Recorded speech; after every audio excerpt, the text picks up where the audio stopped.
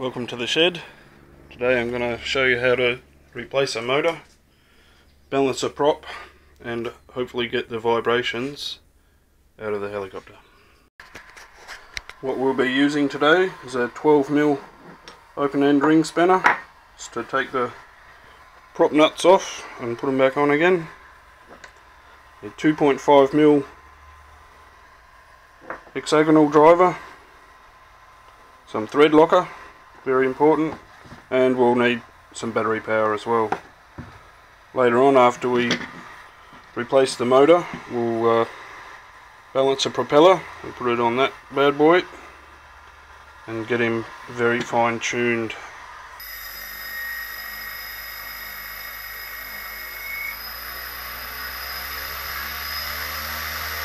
Take this motor off, replace it, and hopefully I can get rid of some vibrations.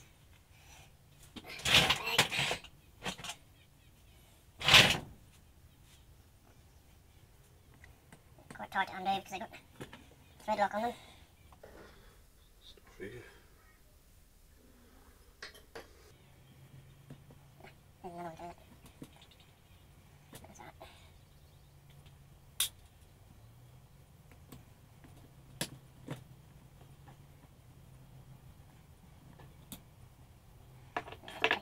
Plugs out, 3 of them, 3-phase little motors, MT2213s from Multi-Star, Energy Company. Cheap little motors. The problem is, the bearings don't last very long. Replacement.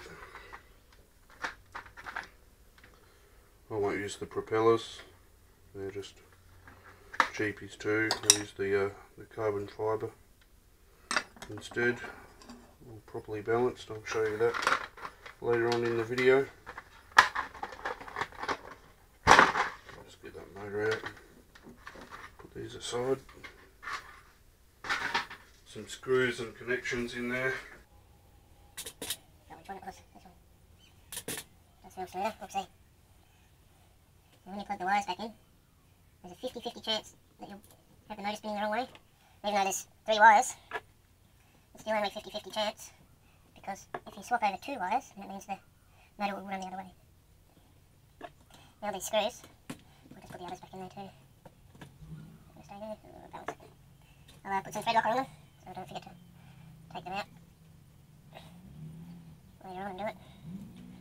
It's just all work. Let's put them through so they reach to the other side. So we'll put just half a drop, that's all you need. And that'll lock them in place once they're done it. Here it is here. Super glue brand. It's worn off, I use it fairly often.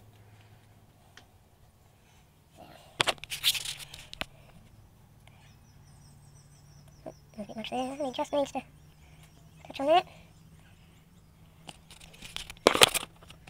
It's alright. And then we'll do them up. And there's 2 measurements of holes on those motors. There's 16mm going across one axis and 19mm going across another axis. That's just in case you want to put different size motors on. You can do that, but with these ones they'll handle both the screws. And this one is going to for some reason. Don't tighten one up to begin with, just gradually do them all up so they do up evenly.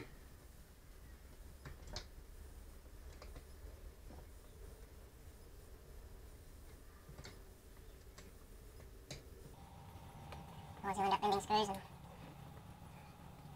won't go on properly and do them at the end. It's quite tight. There's a lot of high frequency vibrations in the motor, so that's why I put the thread locker on, so the screws or the little bolts that they are actually don't undo themselves. I'll put these connectors in. As I said, 50-50 chance I'll get it right. I'm not really that lucky. Now what we'll do is test. We'll just plug the battery in.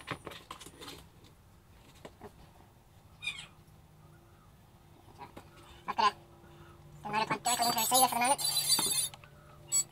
just so I can test the vibrations. Not going to run one motor up. Just the controller. Just wait till the whole finish beeping. Now I have to make sure it goes anti-clockwise. And that's because this one will be the same as this one. And you can see that the rotor goes that way. So So we need to make sure that this one does the same. And got it wrong. Oh, maybe not. No, that's good. Now at the speed I had it, you could confuse it for going the wrong way unless you touch it. I can't find that speed again. Almost. Not sure if that's getting it right, but because of the hertz of the light, it looked like it was spinning the other way until I touched it. Alright, so that's fine. Turn the controller off and unplug the battery. I'll go to how to balance the propeller later on. But for now, I'll just test to see if we have any improvement from before. Get the numbers, but it was right at the top of the screen on my vibration app.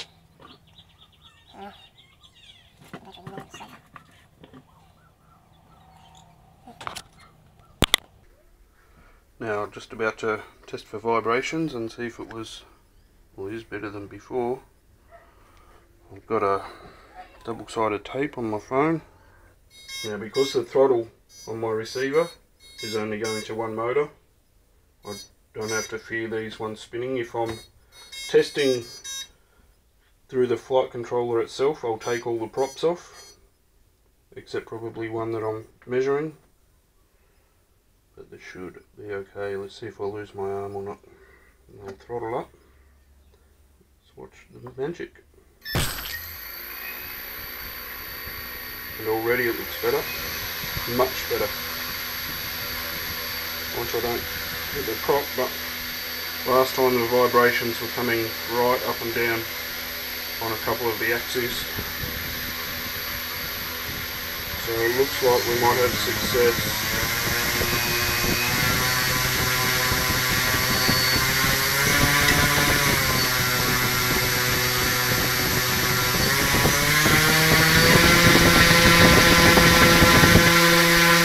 A little bit of vibration there. I think that's just there's so much wind. That's at about 2/3, 3/4 throttle. Full throttle. Turn it down before it closes the throttle on it. About there is where it normally be running. I'm hoping that's either me moving it.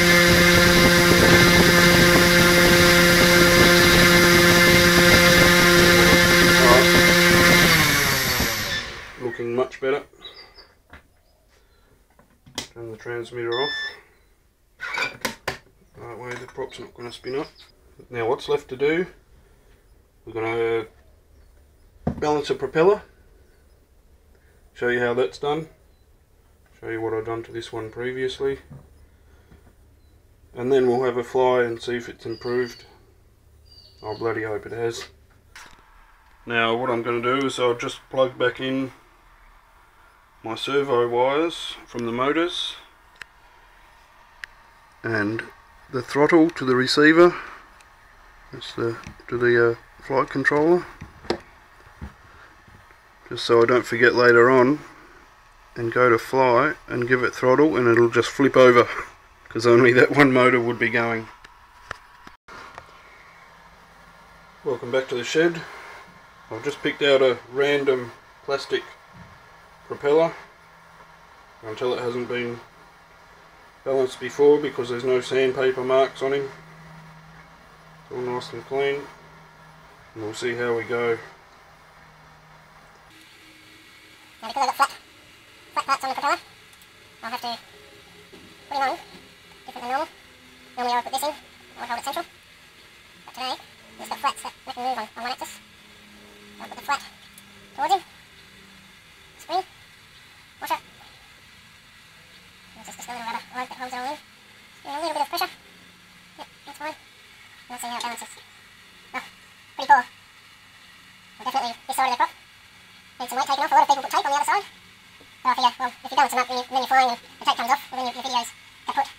What I do, have a bit of sandpaper here. And just sand down on the underside. Well, looks a bit, have to take quite a bit off. I'll do that.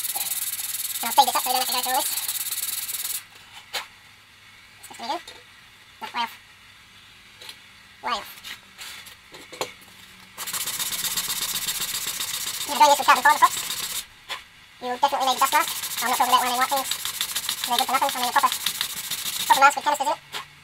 If you breathe in that carbon fibre, it will not be coming back out of your lungs. It's pretty bad. Nope. Not as bad. Okay, get going.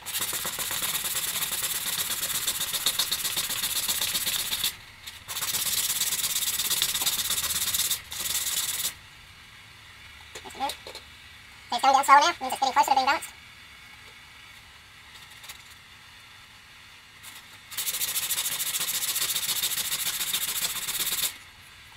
Need to be very careful of this shaft, that we don't bend it. If that bends, you'll never ever balance a prop. It'll always give you very false readings. Now it's still going down slower, so we're getting close.